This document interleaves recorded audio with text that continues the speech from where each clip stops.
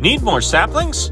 That's easy. Build up 2 blocks, place down dirt, break the bottom block, come 4 blocks back, place down a block. From that block, come 3 blocks to the side, on both sides. Place down water on those blocks, and build walls forward until the water stops moving. Break all the blocks in front of the water, place a bucket of water on one side, place down a button, place down a hopper, going into a double chest. Now when you plant a tree and harvest the tree, as the tree decomposes, it will drop saplings, which will be collected in this chest. Replant for future use.